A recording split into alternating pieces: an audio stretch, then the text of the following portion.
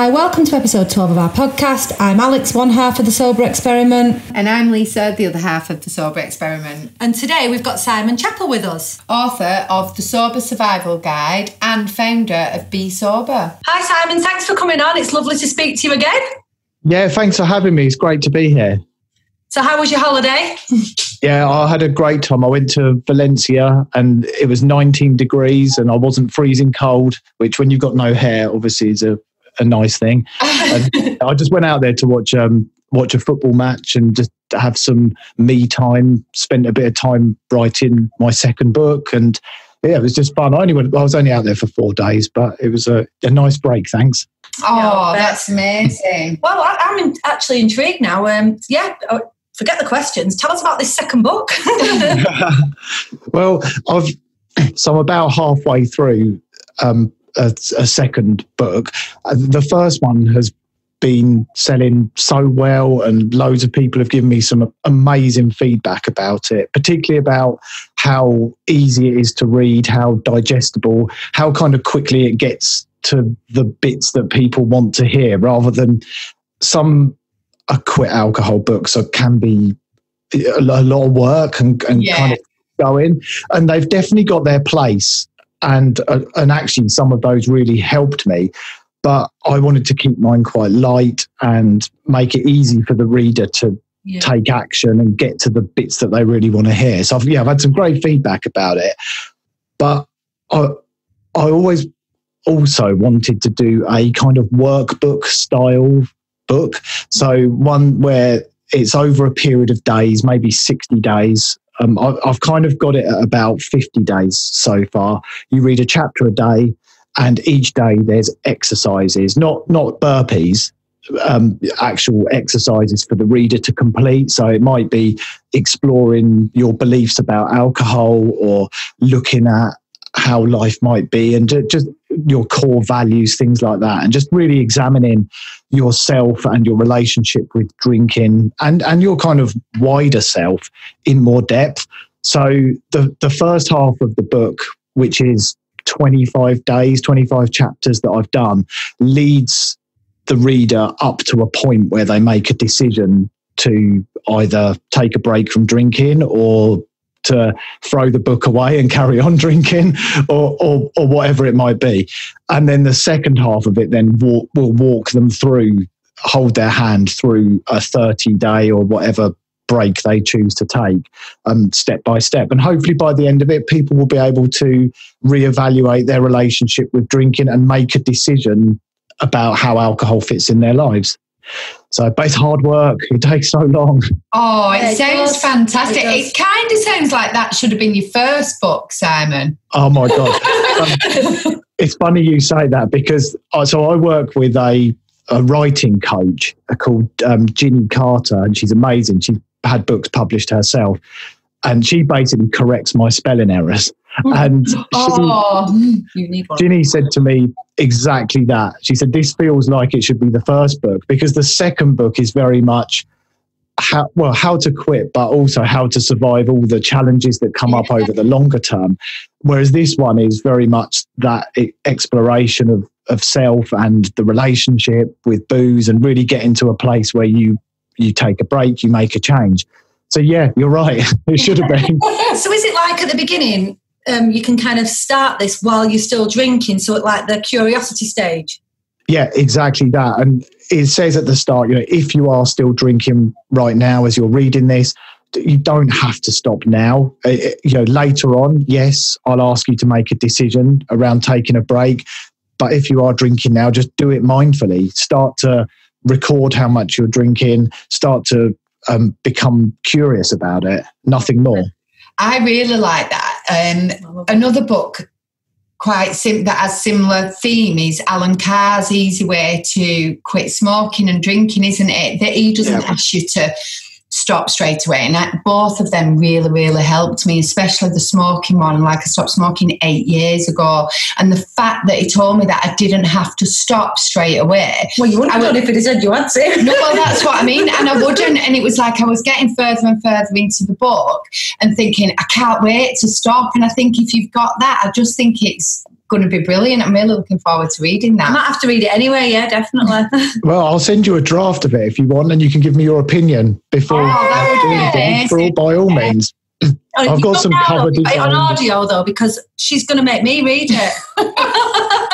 Do you know, that's another thing. I haven't, so obviously that's the first one, and I haven't done an audio book, and it was a decision of, do I record the audio book, which takes forever, or do I start writing the one that I've got in my mind and I'm really excited to do?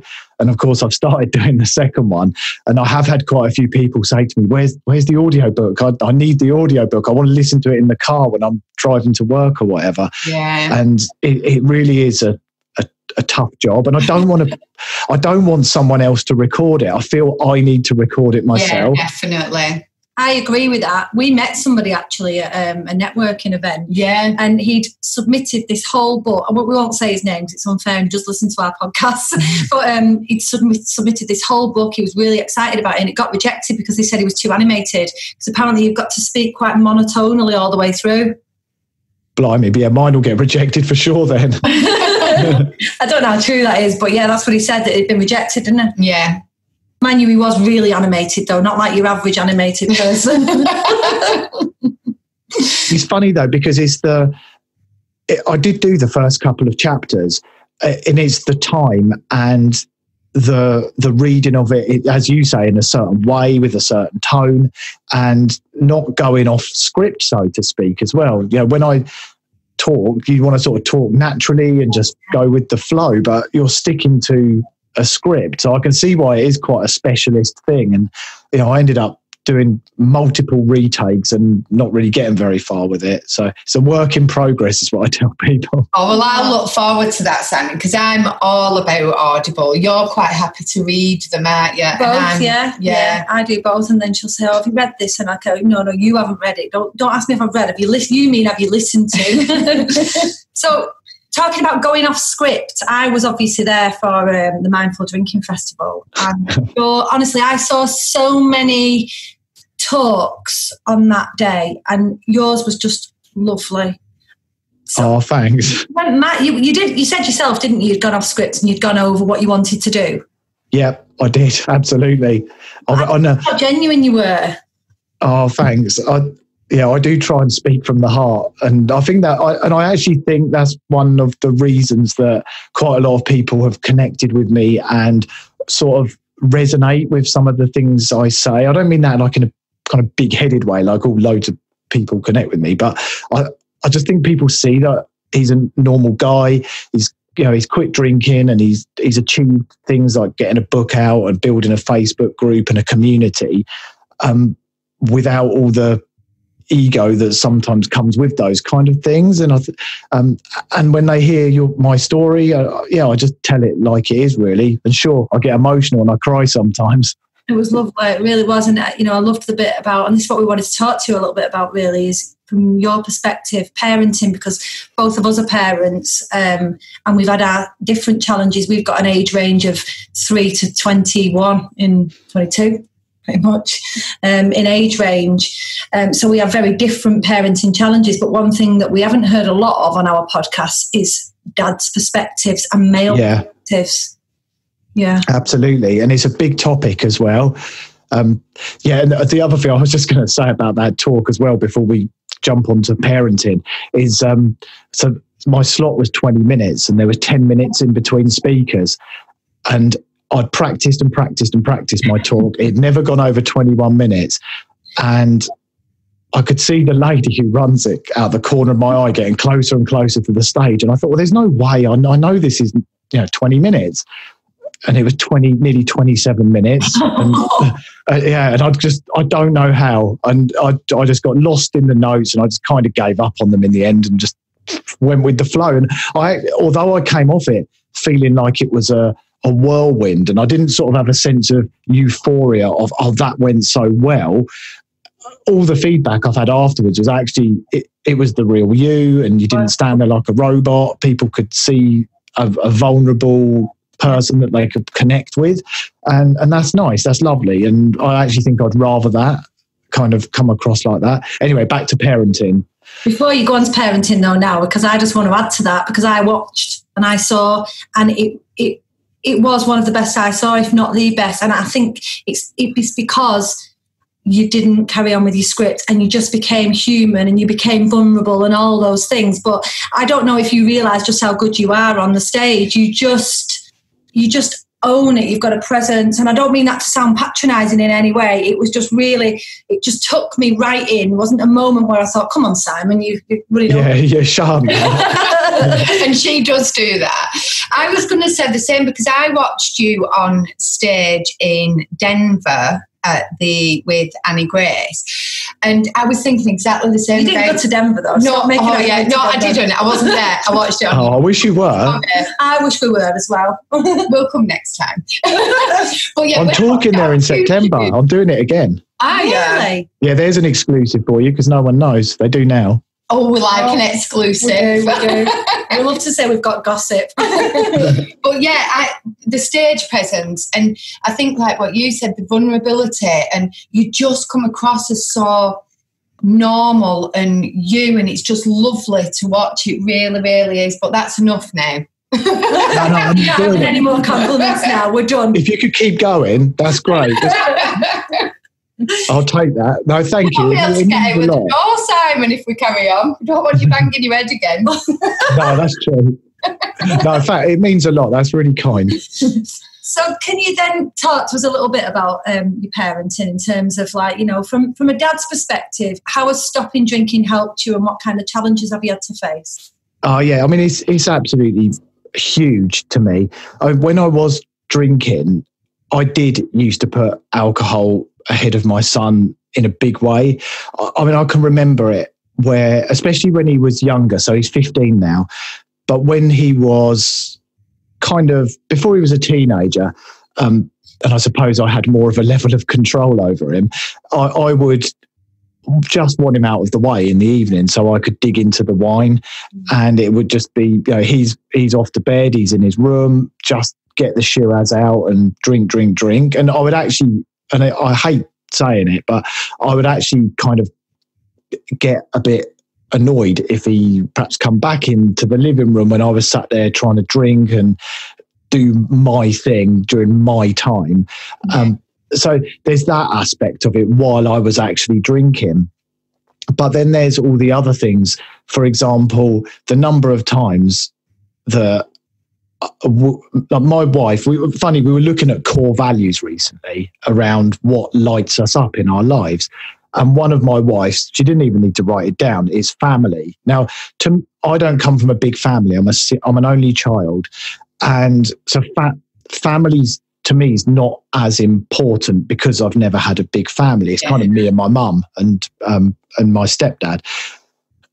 But my wife, Michelle, comes from a big family, and family is so important to her. She loves doing family things. And I can remember so many times where I would make excuses and refuse to do things either as a family, my wife, me and my son, or with the wider family, because I wanted to drink or because I had a hangover and just didn't feel like it. You know, even if it was taking our son bowling or going to a fireworks event at the school or whatever, you know, if that event went past 8 o'clock, which was my wine time, I started to get tetchy about it and wanted to be back here. But at the time I was in that bubble and I never really gave it much thought. But now I look back on that, I can see how damaging it was. You know, my son's being dragged away from his friends because dad wants to get home for 8. Yeah, dad's saying it's for his dinner, but it's actually so he can drink his wine, you know. I don't think you realise at the time, you know, I think a lot of mums are the same with that, aren't they? You know, it's like, get the kids in bed and we'll have a glass of wine, or go to your room. So, but at that time, you do not realise that you're doing that. It's not till afterwards you look back and reflect on it. And like you said, you're thinking, oh no, I feel bad saying this, but this is what I used to do. And I think so many people do this and don't even realise. Most people are doing it. Most people who drink at a set time are doing that. Yeah. And then obviously after I was able to quit and find freedom from alcohol. Yes. What I quickly realised was how much more present and engaged I am with my son, with my wife, and actually wanting to listen to what he's got to say and being genuinely interested rather than my mind being slightly pulled in a different direction was eye-opening, because I'd never been like that before. And when he asks, can we do something together, actually feeling excited and passionate about wanting to do that thing with him. So, and it has changed our relationship. It's completely turned it around. I used to bicker with him. I used to be snappy and unreasonable, which then resulted in him being like that with me. And once you start, it kind of escalates, doesn't it? Mm-hmm. So there was a lot of that, and he's a sensitive kid as well. So I feel like over the years I've kind of not helped with those sort of things. But the great news is what has happened is our relationship's improved. I feel, there's so many things I could tell you about this, but I'll just try and stick to a few. But I feel like he's learned a lot from what I've done with quitting drinking. I mean, as you guys know, and you're the same, we've been really vocal about our stories. We're sharing to help other people, which is an amazing thing. And I love what you do. And I often have people say to me, Simon, I've drunk for 20 years and my kids have seen me drink every day of my life. I've done the damage, nothing can be changed. And nothing could be further from the truth. Yeah. Because he's almost become inspired by me quitting drinking. And I know it sounds so weird. I remember a couple of weeks into me quitting, I downloaded a sober counter app, and he came running into the kitchen a day or two after I'd shown him it. And he was like, Dad, I've downloaded that I Am Sober app. Oh. I said, why have you downloaded that? You don't drink booze, or there's something you're not telling me. He said, you've given up alcohol, I'm giving up fizzy drinks. And he's still got it on his phone. Yeah, honestly, he's still got it on his phone. He has had a couple of moments with Dr. Pepper, but a few Dr. Pepper relapses. Yeah, but he's learned from them. He's learned from them and he's grown stronger. That's the important thing. Oh, that's amazing.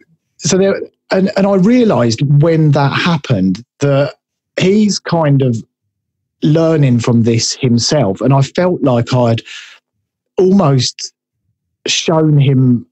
I helped him understand about alcohol, and I feel like he learned things he could never unlearn. I didn't preach to him. I just had grown-up, open conversations about what I was doing and why I was doing it. And he's a bright kid. He took it all on board. And then there was a time, it was probably middle of last year, he was staying at a friend's house down in the southwest, and he texted me and he said, Dad, my friend's just got out a bottle of gin and they're drinking it. And he said, I'm not going to have any. I'm not interested and I wouldn't want to let you down.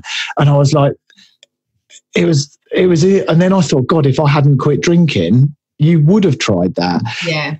But I also appreciate, and I'm not naive enough to think he probably will explore alcohol, but I feel like, as I say, he's learned things he can never unlearn. And I've set him up for success, hopefully, on his own journey. Yeah, I think you definitely have. It's a topic that I'm really interested in because my son, he's the same age as your son. And shortly after I stopped drinking, we went on holiday.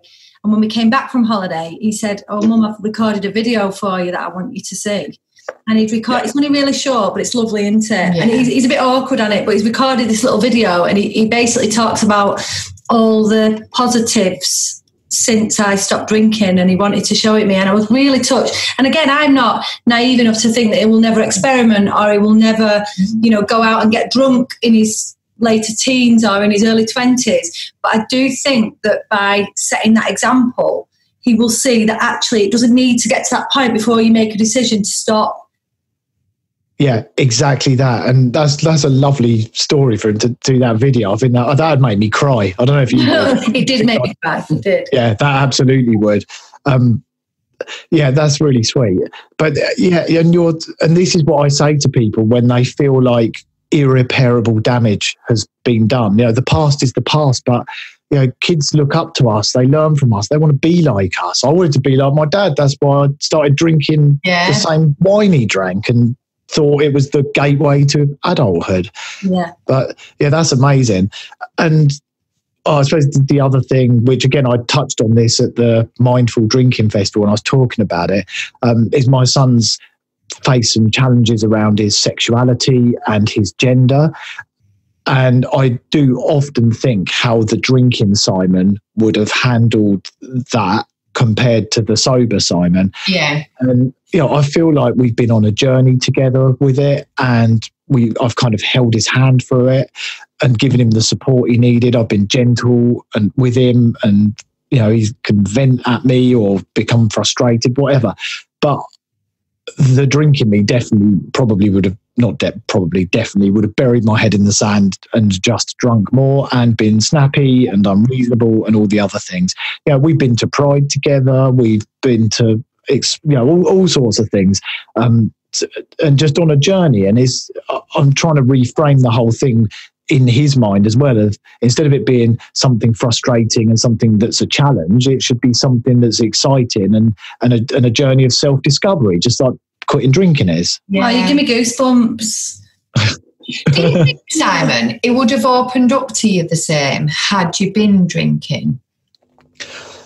I think he would actually, because so he's got autism, and he doesn't really think about what the implications of some of his actions are. Yeah. For example, when he started at his new senior school, I said to him, look, don't go in the first day and tell everybody that you're gay. It's an all-boys school. Scope it out. There's bound to be other boys. Get the lay of the land, blah, blah, blah. Leave it a bit. We'll talk, and then we'll come up with a strategy. First day, came home and told everybody. And again, with the whole gender side of things, that was my wife and I found out about that via text message. So I think he would, because he wears his heart on his sleeve and he just tells it like it is. However, I do imagine there are other parenting situations where kids may be afraid or wary of talking to parents who snap. I mean, fortunately, my wife is like an oasis of calm in a massive desert full of sandstorms, which is me and my son. But however, so I think he's always totally cool and comfortable talking to her about anything. So she's always been that kind of stability element, which is great. But I hope he sees me much more like that now. I mean, I don't think I'll ever be stable, but I'm as stable as I'm going to be. Well, any of us, Simon. Well, yeah, exactly. Well, that brings us nicely on to the next thing that you wanted to talk about. Yes, you've just recently been diagnosed with ADHD, is that right? That is right, yeah. So I think I've got this.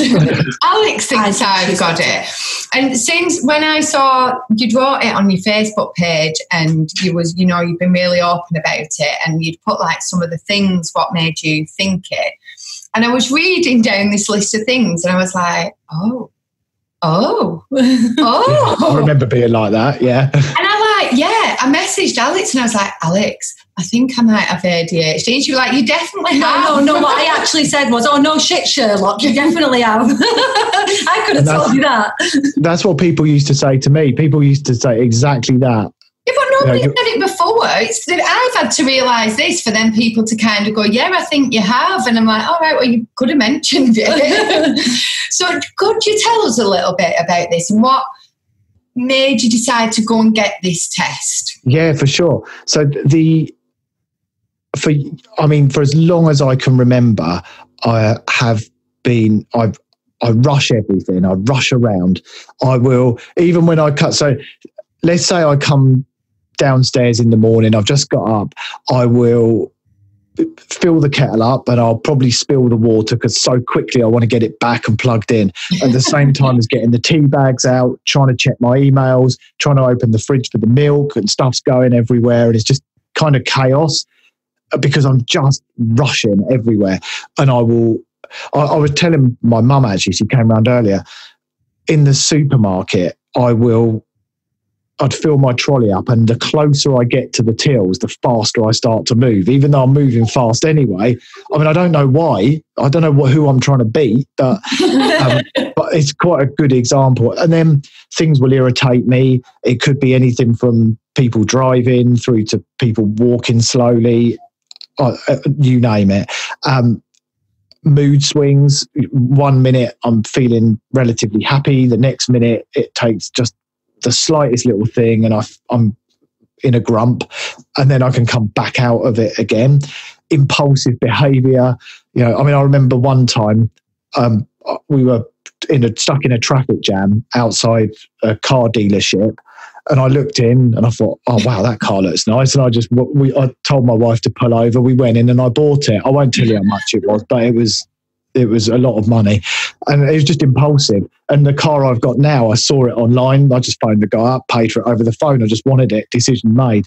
Stuff like that is a bit. Well, it's not great, is it? And so impulsive behaviour, and then hyperactivity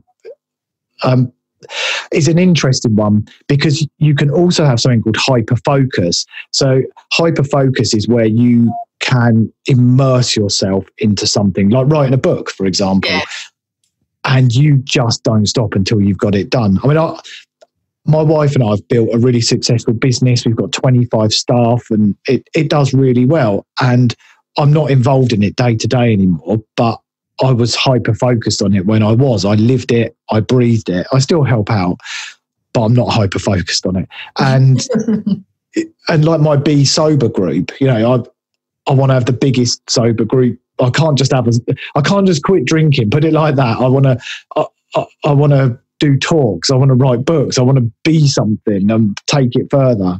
I know it's really. I heard you saying this actually. I think it was on your Sunday night with Pippa. Yes, yeah. I'm on fire. Yeah, I think, and you'd said that you can't, just like you say, you can't just go sober. And I'm a little bit like this. Like once I went to Slimming World, right? So, and I did really well off it, but normal people would go, right, that's it. No, not me. I decided that's it. I'm going to be a consultant. I'm going to be a team developer at it. I'm going to live it. I'm going to breathe it. And then once I'd finished with it, that was it. I'd done now. I don't want to do it anymore. I'm not talking about it anymore. Then I stopped drinking. So I don't just stop drinking. I convert everybody around me to stop drinking. Yeah. And so I kind of, when I heard you say that, I was like, oh my God, that's just me. That's what I feel like. And you're so fidgety. Honestly, she makes me dizzy. I fidget, but she's like this. Oh my God. I couldn't sit still my wife's here. You can ask her. But I couldn't sit still for how long? 5 minutes. For like 5 minutes, she said. I honestly, sometimes she says to me, I'm just going to sit on the sofa for an hour. And I'm like, how? How do you do that? That's what I'm like. I can't understand people that can do it. And like even now talking to you, and I would never notice it. But because me and Alex do so much together and we sat so close to each other, I'm like banging her, I'm messing with my hands. She feels my leg on a daily basis nowadays. It's a good job I'm really comfortable with her, because she's always grabbing my leg and my knee and my arm. And yeah. But I never realised any of this until you said. But is this something that you noticed before you stopped drinking? Yeah, so sorry, that was to get to the point, wasn't it? I was just telling you the symptoms, yeah. All of that had gone on for years. And just like you, people have, when jokes have come up about ADHD or whatever, people have said to me, well, of course you have, it's obvious. But I never really took it seriously.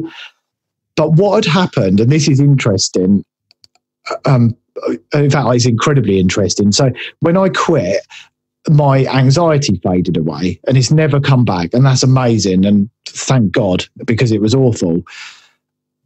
But over the last couple of years, the ADHD symptoms have been more obvious, a lot more obvious. And my wife has really been aware of them much more so than they were before. And there's a lot of frustration. I mean, one of the classic things that I do is, say my wife was going out and she had said to me, I'm going out with my friend tonight. I might stay out. I might come back. That would drive me nuts because I need an answer. Are you or aren't you? and I would text her or I'd harass her, multiple messages. And it's like that with anything that I don't have a straight answer on. And I think what I used to do was I'd feel these feelings of frustration with certain things because it's not a nice place to live in. I wouldn't say I was happy, but it was always okay because I had a bottle of wine in the cupboard and I could look forward to that. And it took the edge off of it all. Not necessarily the process of drinking, but just the fact that I could I suppose I knew I could numb out. So I think I was actually subconsciously self-medicating it, even though I hadn't put the pieces together. So, to them, it just has become so much more obvious. It's like because alcohol's not involved, it's like the curtains have been pulled back on it and there's no hiding from it. So, we talked about it and I thought, well, I'll do a few online tests just to get a feel for it. And they were all over 90%. And the scale, so I got my son to do some and I thought, well, maybe it's the tests. They're all like that. They're just trying to get you to buy something. And it wasn't. And I got my wife to do them and same thing. No, hers were, the arrow was down here and mine was up there.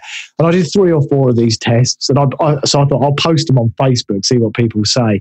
And a lot of people were saying things like, well, of course you have, it's obvious type thing. So, I bit the bullet. I thought I'm going to go for an assessment. I want to know about this and did the assessment, which was about 3 hours of questions and tests and things like that. And the guy at the end, he said, normally we will email you this, but I can tell you right now, you've got combined adult ADHD. No way. So how's that changed your kind of daily living now that you know? Well, I felt relief that I know what that is. And I think so did my wife and my son to a degree. My wife definitely, my son to a degree. And they've been so much more understanding around some of the behaviours that come with it, and knowing that it's not me just being annoying. I can't help some of these things. But what has changed dramatically is, so the doctor prescribed me some medication for it. So I spent 4 days researching this medication, reading every forum, every blog about every side effect because of the ADHD. I couldn't help it. And I hyper-focused on it. And again, this is amazing because this has come through sobriety as well. Somebody from the alcohol experiment who I'm quite friendly with, her daughter's got ADHD, and we started talking because she emailed me when she saw my status, and her daughter has the same medication, and she told me her daughter's experience of it, and she said, Simon, you should try it, don't hold back. And it was when I spoke to her, I thought, do you know what, I'm going to treat this as an experiment, just like I encourage people to do with alcohol. Yeah. So I started taking the tablets, and every day I've been journaling my experience so that when I go back to the doctor, we can review it together and I can look back and say, well, these are the good things. These are the questions. These are the bad things. And my God, the first day I took it, it was like somebody had flicked a switch. Nothing has irritated me since I started taking it. Nothing seems to be able to faze me or stress me out. And I just feel like somebody's turned my speed dial down from 10 to 4. Really? You're going for an assessment. I'm paying for it. The funny thing is, these tablets are actually amphetamine based. Really? Yeah.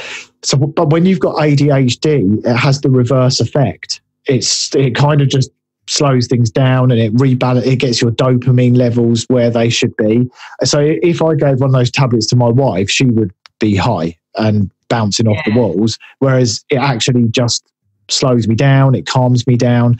But it's so funny, like I was at the airport, obviously the trip to Valencia, and airport to me is an absolute trigger for irritability, stress, and I just feel like I just sort of breeze through stuff now, and it just nothing phases me. It's just like a sort of go with the flow thing. It's hard to describe, but it's incredible. I can see that, I think, with you. By just you talking about it, you can see, can't you, that how much better you do actually feel. It's just an amazing, it is life-changing. And it is early days because I've only been on them for 3 weeks, two or 3 weeks. But I can't believe I've lived all that time not knowing what normal felt like, but it's all part of the learning process. We were having a conversation earlier, actually, on similar lines where, both of us are really extreme in personality. So we went out on Friday night and we were both on a real high. Saturday morning comes, we're both on a real downer. And both of us would have put that down to the beer fear thing before. Yeah. But actually, I've just realised that, this is my natural personality. I'm an up, down person. And I haven't yet found an even keel. And I said to Lisa, what if this is just being alive? What if this is what it's meant to feel like? And actually, all we were doing before with alcohol is just keeping ourselves flat. We have no idea whether we're just meant to be this way. Yeah, it's so weird, isn't it? Like when you came round before, because we are either up or down. So like Alex walked in, I was like, oh, I feel really down today. And she's like, yeah, I do as well. It's just, I feel all right now. Yeah, I think you've cheered us up, Simon. Yeah, you have. Well, there you go. I'm good for something. And again, that's a really good point, because I wrote a blog post about dealing with emotions without the false armor of alcohol. And I remember the first time that something happened in my life that really was painful and hurt and made me cry, and I had to feel those emotions without knowing that I could reach for a bottle of wine to numb it all out. And yeah, that's hard, but it was also a new feeling and a new experience. But not only could I feel them, I could also go through them and out the other side of them, rather than put the pause button on them and they're still waiting for me the next morning. I felt like I almost could self-close them, get closure on them. Yeah, it's like self-healing, isn't it? I remember doing the same when I found out my dad had passed away, not long into me stopping drinking, and I've not seen him for ages. And I spoke about this the other day. It brought quite a few different feelings of guilt and sadness. And I remember just sat in the car and I pulled over and cried and cried and cried. And that would have been a time where normally I would have suppressed that and gone and got a bottle of wine and gone out and turned from being sad into the life and soul. And I'd just put it away for years. But instead, I did exactly that. I felt it. I thought about it and kind of came out the other side. I think it's a bit like, I know quite a few kind of counsellors, and I've done sessions obviously with some counsellors, and none of them told me I had ADHD, by the way. But it's a bit, I think it's a bit like we've got this kind of filing cabinet in our heads, and when you have an awful experience like that, and you deal with it properly and work through it, the file goes away in the cabinet, the memory is dealt with, you've got closure. But when they're not dealt with, it's almost like the file's been scattered over the floor, and it's an unresolved memory that can come back and cause problems in many different ways. But I definitely feel that too. And I definitely cry more these days. I don't know if it's because I'm a big girl, but I definitely do that. But I think that's because I feel like I'm in check with my emotions as who I am. But you laugh more as well, though. Yeah, absolutely. I do. I laugh more. I'm more engaged and more present. I remember a time when I genuinely felt like I was destined to become a grumpy old man. I just didn't smile. I didn't laugh. And that was kind of what I thought life was. And I just cannot imagine that version of his life. No. Wasn't there? I'll ask my wife. Tell them how grumpy I was. Miserable git. We'll believe you. We want you and your wife on our next podcast together. Yeah, it'll be fun. She won't come on the camera. She's hiding around the corner. And how much have I changed? 100%. Yeah. Literally. Oh, that's amazing. It's an amazing so I bet it's been quite a journey for your wife as well, really, hasn't it? Do you want to say something? Yeah, no. You don't want to. Hey, come and tell us. Come and tell us. She sat here on Facebook. It has been quite a journey for her. And we did actually do a YouTube video, which I had to bribe her with some, I can't remember if it was handbag or shoes, but where we talked about how it feels for your partner when you quit drinking. It's one of the most viewed videos on my YouTube channel, and so many people related to it. And saw it from a different perspective. So I do appreciate you doing that, and it would be nice if you'd come on, but no pressure, of course. No, it is a lovely story to hear, and you know what? As well, I want everybody who doesn't follow you, or everybody in our groups, anyone who doesn't know about you, they've got to find you because you are such an inspiration. So tell them where they can find you and how they can get hold of you, Simon. Oh yeah, sure. So my Facebook group, which is a huge community of people from all around the world who are changing their relationship with drinking. There's people who want to quit, people who have quit, people who've quit for decades in there, whole mixed bag of people. That if you search Be Sober, BE Sober in Facebook, it's the first group that comes up. Join the group, it's totally free. When you join, there's an option to put your email address in, and I can send you the first 10 chapters of my book for free. So that, I just kind of give that as a welcome kind of thing. You can follow me on Instagram, which is at Be Sober and Quit, which I was late to the party with Instagram. I really was. I'd just done everything on Facebook for years, and I only actually started using Instagram as a kind of community, or building a community probably about 8 months ago. But I'm active on it now and try and share. And I try and share different things on there to what we share on the Facebook pages. Then there's the Be Sober website, which is besober.co.uk. I put regular blog posts on there and videos from the YouTube channel as well. I think the most useful thing about the website is all of the old blog posts, because they're from the early days when I quit, and people can just read it, warts and all, spelling errors and all, just how it was at that time for me. And I think that a lot of those have resonated with people around, because I was putting a post on how it feels on day 4, day 5, and things like that, and the ups, the downs, the tears, the smiles, all the rest of it. They're all on there. So I feel like it's like a library for someone who wants to quit drinking. You need that in the early days as well, because I think when you're quite far into it, people will ask me now, or we see people in the early days, and I can't remember how I felt, or because I'm in such this good place with sobriety now. And I sometimes type my own name in a Facebook group that I was in, not to see my old posts. That's a good idea.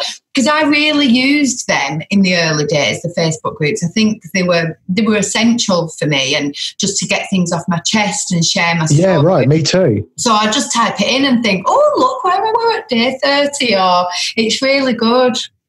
Yeah, absolutely. And the Facebook groups are great. So I feel like I've kind of built this library of content that is out there for anyone to use as they wish. Everything from my first holiday sober, going to a wedding, all the rest of it. I always tried to give it, I don't know if you've heard the phrase HRT. It's not the hormone replacement therapy, but everything whenever I do anything, and I don't actually do it consciously, but Annie taught me this. I always try and make sure that people have hope, so that there's a hope of change, and you can see that there'll be something better from this. And then the R is to try and build a relationship with people. If people feel they can connect with me and see, wow, he's just like me, just a normal person.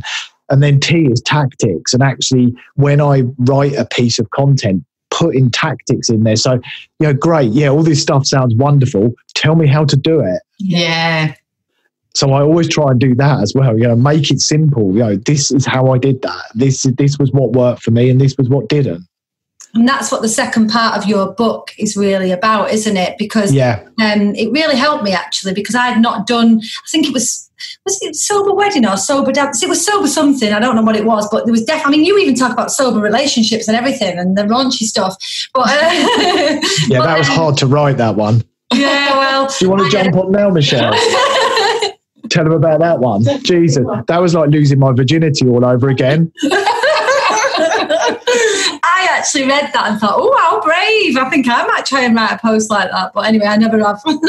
Yeah, that's a tough topic. A lot of people find that the sober sex thing can be a real barrier and something that sends them back down the rabbit hole of drinking. Yeah. But you need to be gentle with yourself. You know, the first time I was really scared. Like the first time I had sex without drinking, I'm not, afraid of talking about it. And it was tough. And I remember actually having a conversation with Michelle about how I felt, and actually saying to her, I was going to say, be gentle with me. It sounds like she beats me up. I don't want to be gentle. Let's not go down this road. Emotionally. Yeah, emotionally. Yeah, be gentle. Come on, Simon, get your words out. So after she put the whip away and was gentle with me, but so in all seriousness, I needed that. It was tough to. And it felt scary. I think the best description is it was like losing your virginity again. It's good to hear that, though, from a man's perspective. Because I think as a woman, you just think it's kind of easy for men and they just do it anyway. Do you know what I mean? You do. You don't realise how much emotion's attached to it for most men, do you? No, because women are quite, with the self-conscious. But you do think that's just a woman thing, don't you? You do. And when we talked about it as well, we kind of actually tried to work out the last time we'd done it without booze involved. Yeah. And we couldn't even think of when that time was. So I'd relied on it that much for confidence. It just became a thing. You drink and then, you might have sex. And so, it was tough. And I'd say the first couple of times were eye-opening, and the first time was definitely scary.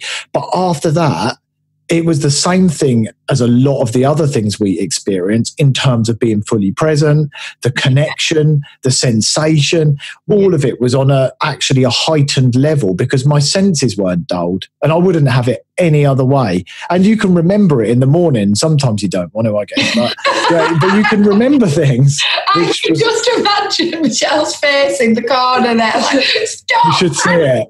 Shut up, Simon. You should see it. Yeah. She's like going, stop, change the subject. No, it's a really good subject because I do think it makes people uncomfortable and awkward. And, I got sober and my husband stopped drinking to support me. So we had to both have sober sex.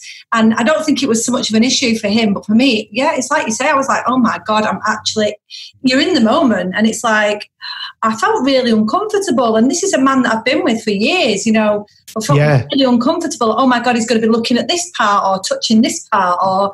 Yeah, right. Yeah. Exactly that. The first time for me, I definitely wouldn't say I enjoyed it, and I wouldn't want to, give... No, not the first time. Ignore that voice in the corner. That's what I told her.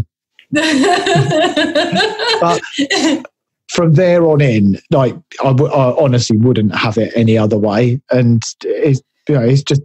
And then, again, I can't believe we've ended up on this topic, but the other thing, of course, from a guy's perspective is like losing an erection if you drink too much. Yeah. And that's, that used to happen sometimes. I almost knew where the line was. There was a line between it being okay and then you're over the edge. Yeah. And I almost knew where it was. And sometimes I'd drink too much and it was useless. So that's another point. And then you've also got the other element, which I don't think I ever did, but of sometimes if you drink too much especially if it's somebody haven't been with like for a long, long time and you don't know, you might overstep boundaries or do something that actually is not cool. And you think because you're not really fully engaged and fully present that it's okay, or they're cool with that, and actually they're not. So it can lead to all sorts of things, especially if you're really drunk. Yeah, I think legally as well, especially for people who aren't in a relationship and might be going home for a one-night stand or whatever, you're in a really grey area when you're drunk about consent, and it's a really dodgy place to get. Yeah, and it's becoming more and more significant, and the whole consent thing, and absolutely it should be. So I completely agree that often I imagine people wake up and they don't know who or what or why or how it all started in the first place. They do. And, you know, just us going out on Friday night into Manchester. And you said it, didn't you, on the way back to the car? I said it's just so dangerous. Like, I've never noticed that before, but because we was in town and you could see, like, women and girls on their own, staggering around and slumped up against walls or, you know, doing things that they perhaps, they wouldn't do. And you can see in their eyes. And I just thought, you know, it is just so ridiculously dangerous. Yeah, I agree. And we have put each other and ourselves in that position where we've not fully known what you're doing. And we're still, because of the loss of inhibition, you no longer care what you're doing. Yeah, that was the other thing I didn't mention. I'm glad you said that. Absolutely. You've lost those inhibitions, so you might end up sleeping with somebody that you don't even fancy, you don't even like, you know, and doing it on the first night when you didn't really want to. So, yeah, it's definitely something that I think people should explore. And if they feel that, you know, after that first time, second time, it still feels tough, you know, stick with it. It took me a couple of goes to kind of get where I wanted to be. And, you know, clearly you had similar experiences as well. Yeah, absolutely we did. And I think on that note, we're kind of done there. Is there anything we haven't asked you that you want to share or talk about? I think I've pretty much shared my entire life story there, haven't I? Actually. I'm really pleased. This will be our most listened to podcast. Yeah, I'm pretty sure. If this one doesn't go viral, I don't know what you need to do. No, that's it. You've just shot us off to fame. The three of us now. That's it. We're made for life, Simon. To be honest, I just on a serious note though, I think you know this already, but I do like to be out there. You know, guys don't talk about certain topics enough, and I feel like kind of honoured that I've got a big community, and people seem to like some of the things I share and some of the things I have to say, which, you know, makes me feel kind of humble, if I'm honest. So I want to talk about the thorny stuff and the things that are difficult, whether that's ADHD, sober sex, parenting, whatever. And particularly from a male perspective, a lot of guys, you know, especially when they're from like a pub culture background, and that, you know, it's a macho thing not to talk about emotions, feelings, sex in the bedroom, whatever. You know, we need to open up about this stuff, and I feel like doing that is really important to me. Yeah. And I'm so glad you do, Simon, because like you said, not many men will talk about it, but you know what? They might be listening in the cars on the way to work, and exactly. Just be there and share your story. I have no doubt that you are helping so many people with your journey. I think it's just amazing. It's incredible. I get emails every day. I mean, I show them to Michelle, my wife, who's here, as I say. Every single day from people saying, it blows my mind even now that I get all these messages saying, you know, I've read your story and it's inspired me, or I read something specific and it helped me, or just asking me a question and looking for a bit of support or accountability. It's just mind blowing that that's happened, and that people are actually touched, inspired, helped by something I've shared or something I've said. And well, I never thought that had happened from quitting drinking, put it like that. It's amazing, isn't it, what can happen by just putting that glass down.